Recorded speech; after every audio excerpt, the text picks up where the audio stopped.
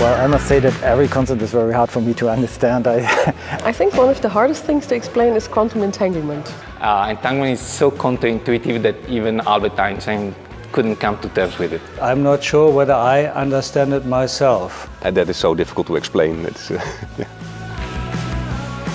Many of these things which happen in quantum world, they do not come naturally to us in many ways, but they are real.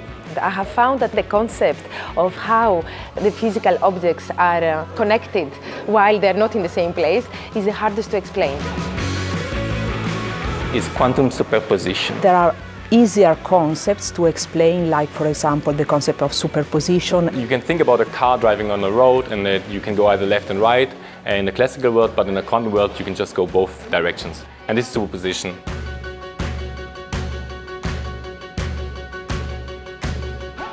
Is about individual things. A single atom, a single electron, a single photon. So about the individual smallest things on Earth and the funny things in which they behave. It has nothing to do with real world experience. That's the challenge, to explain to people that there is a big difference between the microscopic or nano world and our macroscopic world.